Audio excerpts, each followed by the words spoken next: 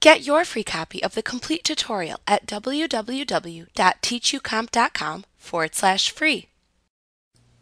You can set up input masks to dictate a pattern that is used for data entry within selected fields.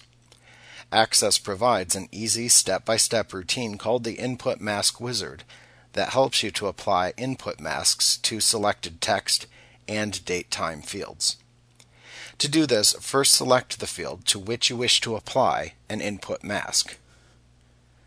Then click into the Input Mask property, and then click the Expression Builder button that appears at the far right end of that property box.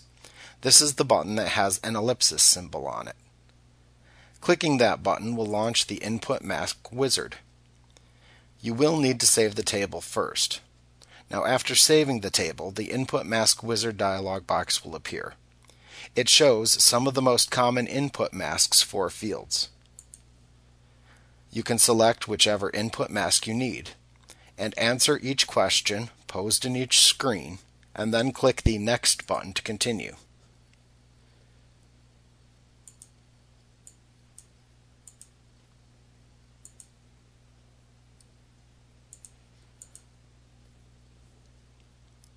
Now, when you are done, you can click the Finish button. Also remember that the Format property will conflict with the Input Mask property if they are in opposition, which can sometimes happen with date-time fields. So you may want to edit or remove your Format property first if necessary.